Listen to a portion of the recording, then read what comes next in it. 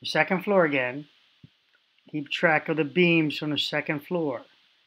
The second floor goes to the first floor, obviously. How does it get there?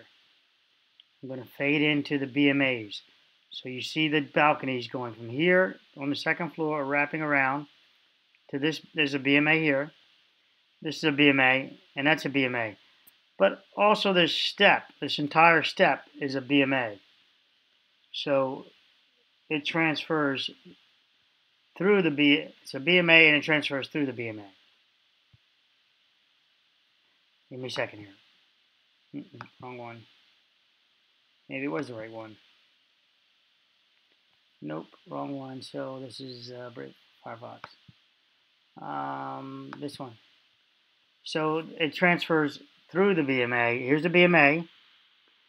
Coming down here. The BMA is here. Coming across, tying into that one. This is part of the, this is that 13-foot floor above us. I don't know how much of what material this is underneath. There's the two columns there. That's where she talks about parking 17 is right thereabouts. The two columns there. I'll orient you with the two columns right here. So of the two columns where the car is parked is that H-beam that you guys keep asking about, the H-style one. There's the car park. There's the two spots. Let's go back to it again. Let's go at it. So we'll go at this a little differently.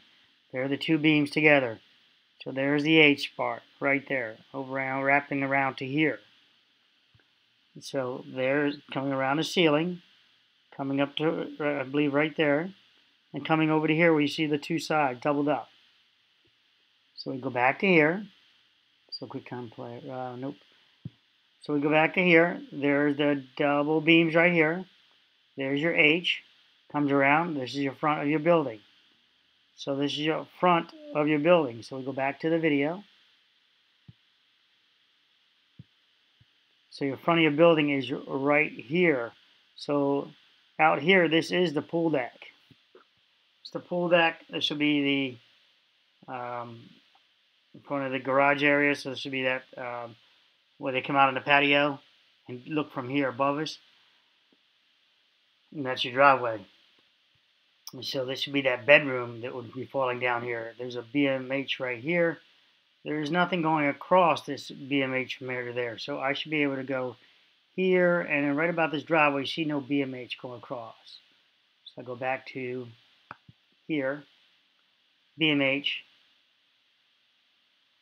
and there is no, it presents, this is right. So it presents, there's no BMH here. So that's that elevation change, though, of, well, it says 2'6" right here. I'm on the, yeah, I'm on the drawings where it's a 10-foot change elevation because I wanted to work from there. So this is the 1-foot elevation change because it shows where the original intent, the 1-foot step down, 2'6" step up into the lobby area, which changed to 1'6". Now let's overlay the second floor on top of this again, the beams and all. So I'll slowly bring it in. Let's bring it in strong. And here are your columns. Columns, I believe this is, I think I'm going to adjust, that's him way over here.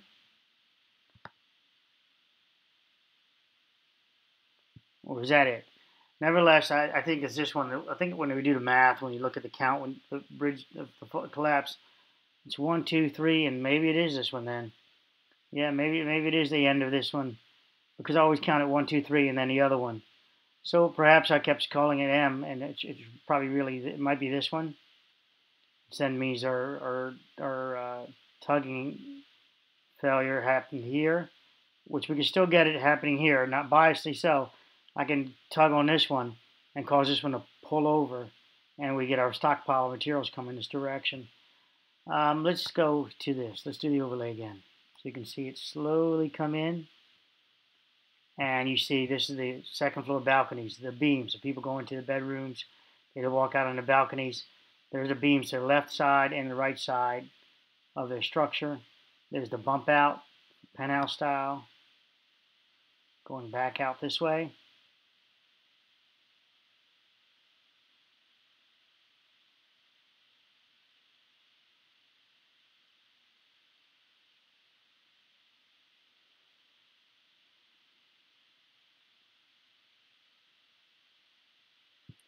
and that beam, that's the bump out the penthouse. It takes the load there, which comes across and ties into this BMA here. This one is part of the planta area. With part of the planta area for taking the decking and planting. It's some expensive setup there for that room, for that lower level, because there's nothing else load bearing above it. So the intent of that would be the elevated, fancy first floor living. Let's back it out like that. So again, now you see the beams for the rooms above hitting right on these BMAs right here. You pull on any of these BMAs and you're pulling on the wall. See the second floor? So you pull on any of these BMAs and there they are, pulling right on the columns. So it took me a while to get this overlay balanced out where it's pretty close to where all these, I mean, this is off a little bit right there. See that ghosting right there? Let's go out. You'll see how it comes up when I pull in the other one. It's not quite there. It's very close. My X's are off just a little bit, so you're gonna have to tolerate, some tolerances of me overlaying this, some shadowing, if you will.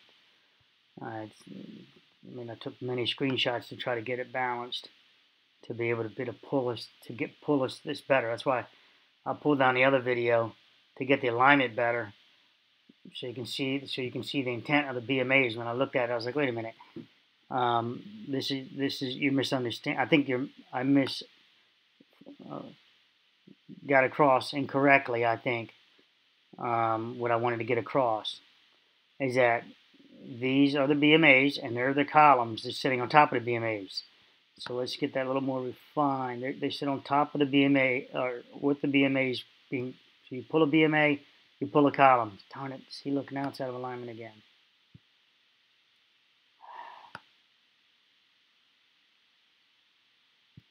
You pull on any of these BMAs, you pull on these columns. So the deck failure pulls on the BMAs. Let's go like that. And let's bring in the BMAs.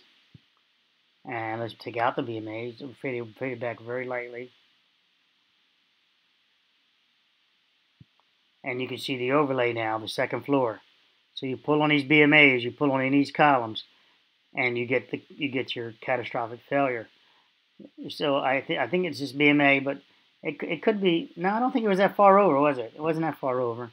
I'm leaning back towards this one still. What do you guys think? Right here, I remember like 1, 2, 3, and then the next one. I remember keep counting that, going 1, 2, 3, next one. So this is the one that I keep picking on. This one here. Nevertheless, you get the deck pulling on the BMAs. Now remember, the deck is shaped like, I talked about the BMAs. It's like that elevated, these integral beams, and then the step down, how they do that step down, coming across from the elevation changes down and over. So you pull, and you use rebar reinforcement through that section. So you pull on the deck, you get the deck pulling down, you pull on the internal flooring here on the first floor. Pulling on that first floor, you then pull on and through these columns. They're integral through the columns. The deck is that step up, that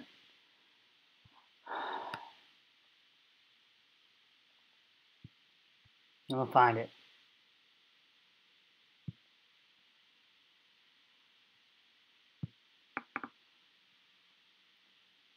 Via the step up detail right here. So your deck is down. Your deck is down here. They still, those beams that go up, they somehow are integral with this right here, because they're in the same plane. They're in the same plane as right here. Did I get that right? Yeah, yep, right here. See the 2'6" elevation change? You can pick the other one if if it makes you happy. We'll pull it to one. No. All right. So page 162.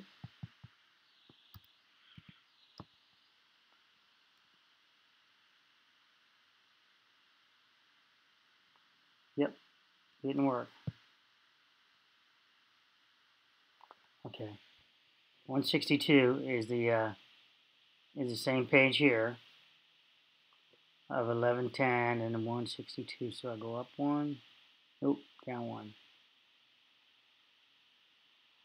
Nope. So 162 is this one. So 1, 2, and that's the NIST report. Hold on. NIST again. Metals. Looks like we're going to be stuck with this one for a second. Let's try the next page.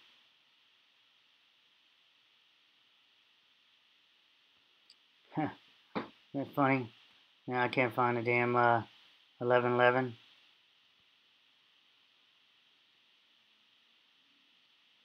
It would date with the same date. 1110 rather. There it is right in front of me. Okay, so the 1110 page 8. So only thing it's changed 1.6 now. This still is that step up. These beams are about the same right here. These double beams go up to the building. So we come over to the left, and there's our step up. The varies, and it's the slab drop is what they refer to, a detailed slab drop. So they go from slab to slab, the drop, the 1.6, here to here, and this is different at this location. The elevations are different for the patio, for these people's patio. But here is where we get the second floor coming out. I'm going to do that quick. Nope, this one. So we get the second floor. You see, again, I'm sorry for not being exact right there. I can't see the line just perfectly. We bring in the second floor, and you see where it sits on top of the BMH, and BMH, and BMH.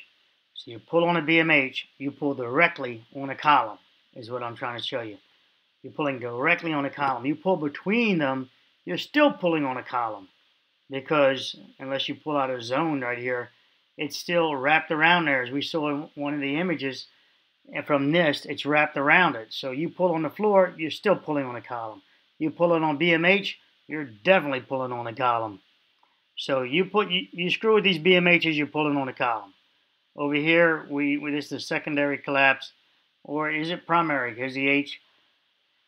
If it's this one, I don't think it's that one, because I think this just shifted over to your left a little bit. I think it went down. I don't really have it crushing and buckling these columns equally here, here, and here, because I think this center support is actually behind it. So I have this sort of shifting over to the left a little bit, falling off of its system, rockers, and falling right in front of it, maybe a few inches in front of this. And then I don't know how they removed the column or not, but it's just in front of it. It's like it pulled off the head, just like a deck would, and then fell down the whole H section as we see it on the floor out there. But again, I want you to see that you pull on these BMHs, and you're getting your earthquake effect going all the way up. You pull on the floor, you're still getting your earthquake all the way up, where I showed you with Georgie on the metal pan. So you're damned if you do, and you're damned if you don't. You touch those BMHs, you're screwed. You touch the deck, you're screwed. So you pick your poison on this one, and I can pick either one ends with the deck movement. The deck moving. You move this BMH in, you're moving the deck in. You're also moving the column in directly, though. So if you want to find a direct correlation of the column being pulled out with two fingers up in compartment 611, we got to figure out which wall it is. If we figure out which wall she's sort of two fingers in, we could figure out which BMH pulled on her wall. So there's a riddle for you guys. If you can figure out which one of her walls she said she can put two fingers down, and it was at the doorway, from what I understand, right, Tom? If it's at the doorway, we can now figure out, we can overlay the porches. Let's see, let's back this up a little bit. We can overlay her room. I think it was this room here, and this is the balcony as you go up.